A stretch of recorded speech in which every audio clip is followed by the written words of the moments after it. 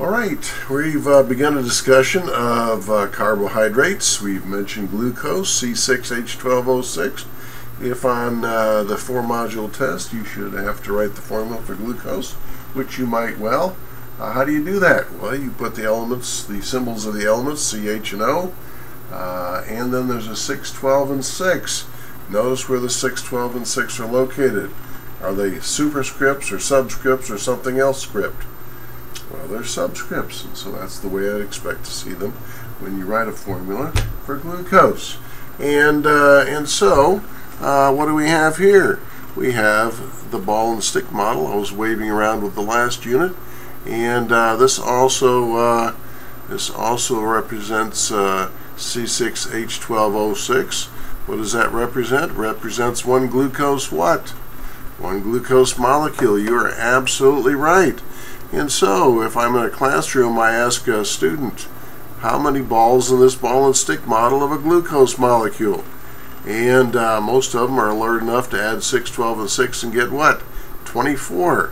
And so there's 6 carbons, those are the black balls, 12 white ones, the hydrogen representing hydrogen atoms, and 6 red ones representing 6 oxygens. One molecule of glucose, C6H12O6. But in your study guide questions below, there's a question, this question, what is the formula for a fructose molecule? What is that? Well, let's see, fructose. Yeah, I get these confused sometimes. Let's see, what is that? Oh yeah, here it is. Fructose. It is C6H12O6. And now you're possibly thinking, Professor, maybe you should be popping some of those ginkgo biloba pills. You wrote the same formula for 2 different things. Oh my goodness, I did. And what do you know about that? Was that a mistake? I don't think so. So how in the world can 2 different substances, glucose and fructose, have exactly the same chemical formula? Well, here is a ball and stick model of a fructose molecule.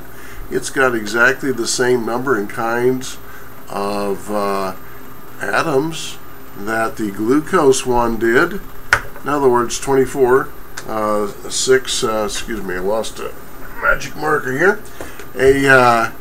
6 carbons, 12 hydrogens, 6 oxygens. And so what's the difference between this one and this one? How can 2 different things have the exactly the same chemical formula?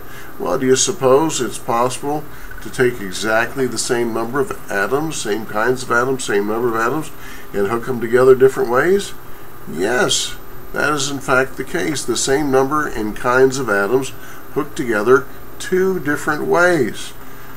You might be thinking, who's doing all this hooking together? Well, they're hooked together on assembly lines. Assembly lines? Yeah, in factories. In factories? Yeah. Let's see, what are those factories called? Oh, they're called cells. Yes, every cell is a factory that manufactures lots and lots and lots of different kinds of molecules.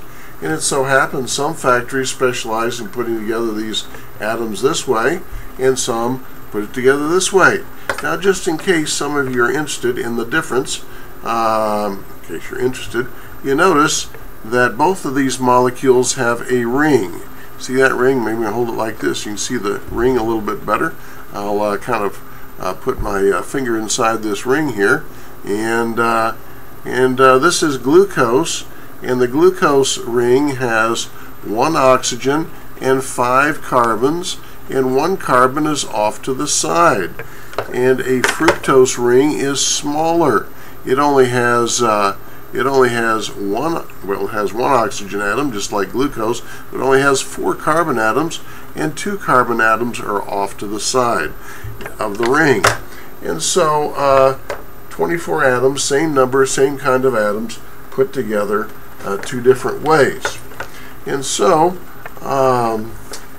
that finishes our discussion on monosaccharides, very simple carbohydrates, and And now we will go back to the lesson and get introduced to the next step up, which is disaccharides.